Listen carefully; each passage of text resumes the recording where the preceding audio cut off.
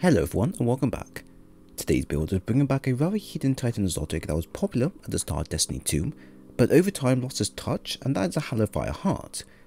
Because of the existence of Hard Amos Light, HALLOWFIRE has become more of an antique exotic for users to use, and doesn't offer the same level of strength that Heart provides. On top of that, Heart works with all subclasses, while Hallow only works with Solar, so straight away players will hover to Heart more often. However, this season has allowed the exotic to make a return through a simple seasonal artifact mod provided, which are Solar Surge, Flare Up, and Rain of Firebolts. With Firebolts being popular this season and their low cooldown, they make a perfect pairing with HALLOWFIRE Heart, and allows us to create a massive Scorch Ignition setup. Using this will provide us with a 350% ability regen rate at full super, a 17% solar weapon buff, easy to start ignition setup, and mass destruction which can be used against bosses for DPS and more. So let's make a start. To start, you're going to want to have Soul Invictus, where solar ability Thunder Blows creates sunspots, your abilities regenerate faster and super drains more slower while in it. Then you want to have Roaring Flames, where Thunder Blows with solar abilities increase the damage of your solar abilities. With HALLOWFIRE Heart, high ability regen rate, when our super is at full, we can have a near instant ability return as long as we create Orbs of Power, Sunspots, and having a full super on hand. This means that when it comes down to mods and stats, you won't need to heavily invest just to get the best results. Using Firebolt grenades with their 1 minute 4 second cooldown rate, along with HALLOWFIRE and Sunspots, can allow you to get around a 20-second cooldown rate, and this is without the mods or perks for grenade regen added alongside it. You're getting quite a good deal just from the following alone.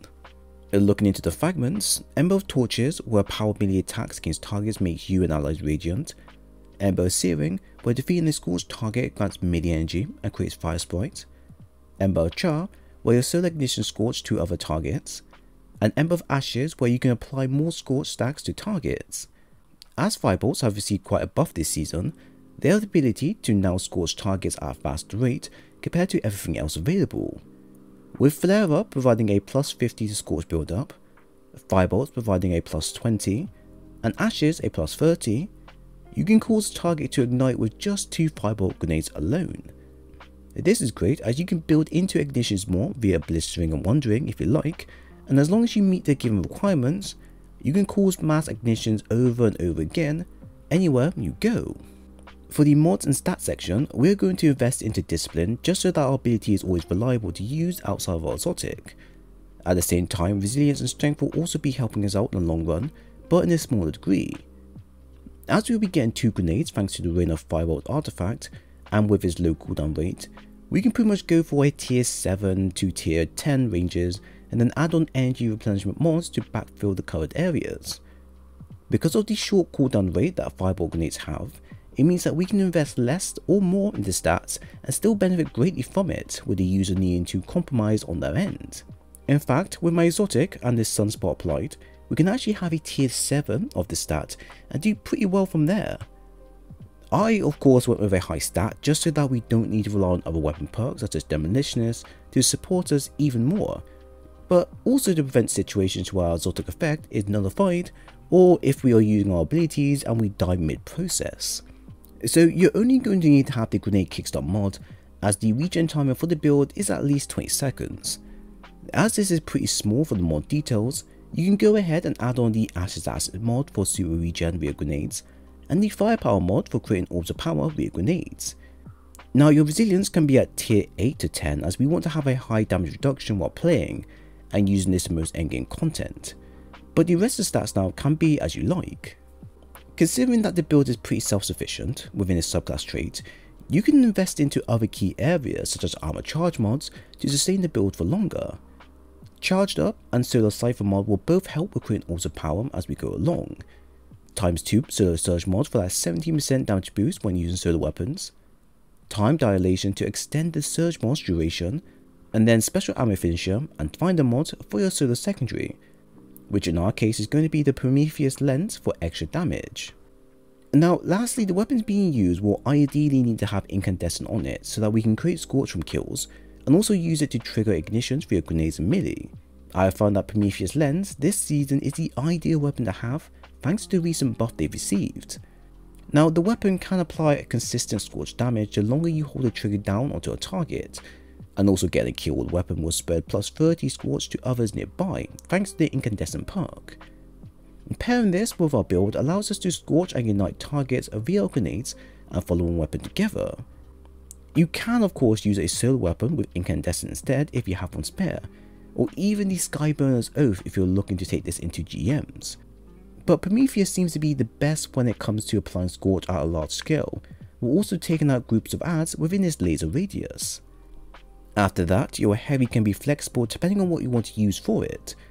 Cry Mutiny Grenade Launcher is a nice pairing to have as you can get Vorpal and Incandescent together, but it's also kind of bugged where you can trigger multiple ignitions via the Vorpal weapon usage. If not, then the Phone Cleaver is another great choice to get this season, as you can get Tireless Blade and Incandescent in one. This is new and incredibly strong when paired with a high damage setup, as the heavy attack can trigger ignitions depending on the target it applies it to. At the same time, the light attacks are also pretty strong to use and can also trigger Scorch to spread, so with the right setup, you can use this to your advantage and bring total mayhem. So as mentioned before, Firebolt grenades are now meta until the end of the season of course, and whether Bungie decides to buff them or not is entirely unknown. Now, they aren't outright useless even after the season end, but the lack of damage does make using them hard to warrant. If you're using them, ever, then you should be using them to trigger Scorch and Ignition Blast, which is where the build falls under in today's session. By utilising the new seasonal mods and making the grenades more viable in all content, where it would feel weak to use, we can create a melting pot of solo grenades which can be similar to if we were using Sunbracers instead. Both Flare Up and Rain of Firebolts will allow users to apply more Scorch real grenades, but also having two instead of one, so you can easily use them one after another if you wish. With the high ability regen they offer, we can cause ignitions to occur at a much higher rate, which can clear out areas even if the grenades don't get the kill. On top of that, it will also be creating fire sprites for even more grenade ability regen at our helm. Some may say this is a bit of an overkill on our end, but actually this is working as intended, as we want to fill an area up with ignitions for easier clearage. Now, once GMs are open and things like Background Mars or even the new strikes are made available, we are going to want to have a setup available that can clear out large rooms within seconds. Enemies will be tougher of course, and although we can use other ad clearing builds that we are more familiar with, such a build can help massively from start to finish and is self-sustaining, which is a must for most content. The only issue I found with the build is the lack of healing provided. Unless you use the recuperation mod or have a teammate heal you in some way, I can see the build being hard to manage in higher endgame content if you aren't careful. But this of course isn't a huge issue to worry about, nor do you need to concern yourself with if you just play it smart. Outside of that, it's great to see two items that were once looked down on favourable again, with many players. But what do you think? So there we have it. I hope you all enjoyed the build breakdown. If you have any thoughts on the content shared, then please leave a comment below. At the same time, if you enjoy the content and want more of these videos in the future, then leave a like and a sub while here. I will leave a dim link for the build below, and if you want more stuff like this, then I have a playlist available covering all types of builds you desire. It was great sharing today's video with you all. I hope to see you again soon.